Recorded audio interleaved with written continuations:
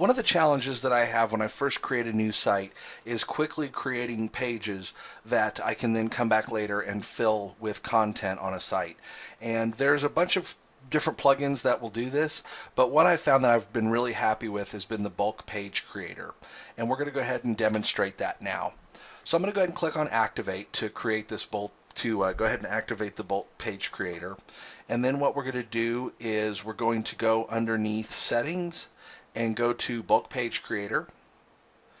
And once we're there, this will then allow us to create pages onto our site, and it will create them either completely empty, or we can go ahead and set the page's content.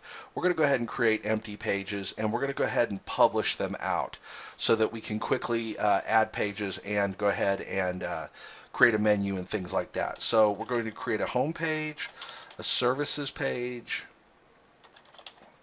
an about us page, and a contact page. And all you do is you just type them in with commas in between them with no spaces. And once you do that, you just click add page, and you'll see now it's added our 4 pages. And then what we want to do at this point is let's go ahead and create some child pages for about us. So we're going to create a location page, a history page, and a staff page. And we're going to go ahead and click add page again. You can see that it's added those items.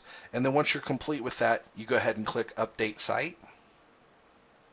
It'll indicate that everything's been saved.